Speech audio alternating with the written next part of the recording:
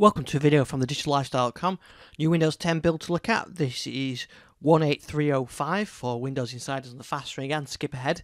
A couple of interesting changes with this build as well. Could be our last build of 2018 as well. I'm not sure they'll get one more build out. I don't think so. So let's have a look what's new in this build. Well, Microsoft say there's a simplified start layout. Now, if I open my start layout, obviously this is my customized one, but what they say is for new accounts and new installs, then there's just a simple sort of single row of tiles rather than sort of all the I would say rubbish, but like games and things like that get installed. So that's good to see. Now, what is interesting with this one is a new feature called Windows Sandbox. So Windows Sandbox is a virtual environment for running applications and without any sort of permanent image. So it's like running a virtual machine of Windows 10, but when you close the sandbox, it completely discards all the changes. So you can test something, close it down, and it discards everything. So I ran this earlier on, did some changes, and I'm going to come back to it now, but it's going to be still a clean install. So here is the sandboxed version of Windows 10. So it's a total clean install. It runs in a separate isolation of Windows. It's got its own kernel using hypervisor, and so this is like a clean version of Windows 10. So here you can actually see it's downloading some of the inbox apps.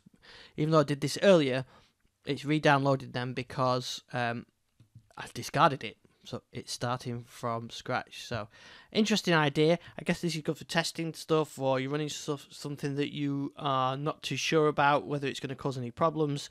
You can run it under this environment. You don't have to download any image files or anything like that.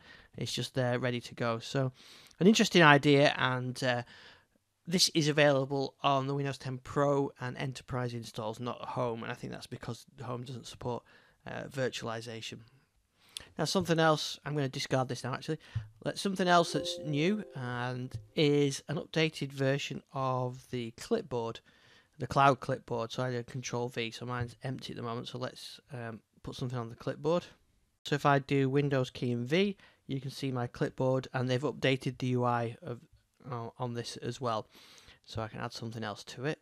There you can see I've got that. That's the updated cloud clipboard. I do use that actually. I do like that.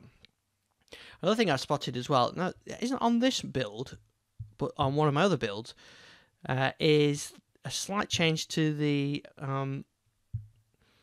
settings page. So this is the old style one, but have a look at this picture captured on my other one. This is the updated one, so it shows you that your phone's connected, that you're up to date, and even your Bing rewards as well. So I don't know why this machine has not picked that up, but that's from the other machines, and that's coming out in this build as well. Some of the things which I can't show you because my capture software doesn't capture it. You can sign in with a passwordless Microsoft account, which you can do through your Microsoft account.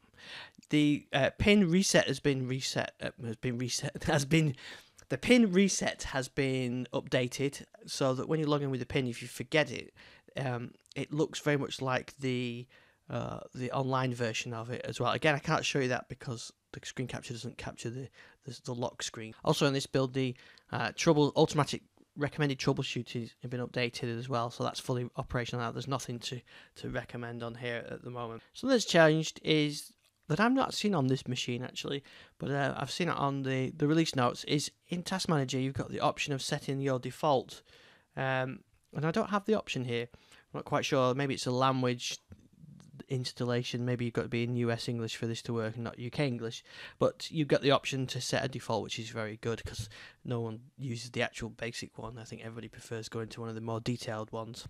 And this is as well, something else is new, is the slight shadows on in various places using the sort of fluid design. So you can see the drop shadow on there, and if I go to a menu, you can see that as well a bit more prominently. What I was going to show you on here is there was also the option to show a friendly date, but that's not available on my machine. So they do say that's not coming for everybody yet. So wait and see on a future build for that one. Another thing that's changed that they mentioned in this build is Cortana and to do are now linked together, so you can add a task to Cortana and to do gets it. Interesting, you notice here on my machine, this happened in the last build, the search and Cortana are now split up separately into two different applications, so they're not on the combined UI anymore. I think that's something that's coming for the future, where you may be able to pick your own voice assistant. Anyway, so I can add a reminder on here if I want to, and it will go in my to-do app.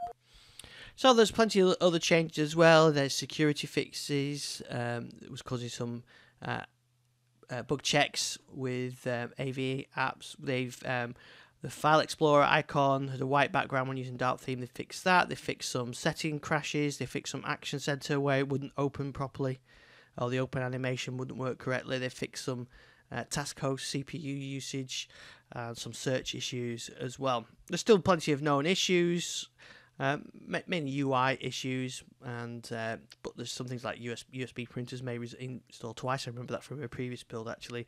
Some Hyper-V issues as well, and a couple of dark mode issues. So still plenty to do for this 19H1 build.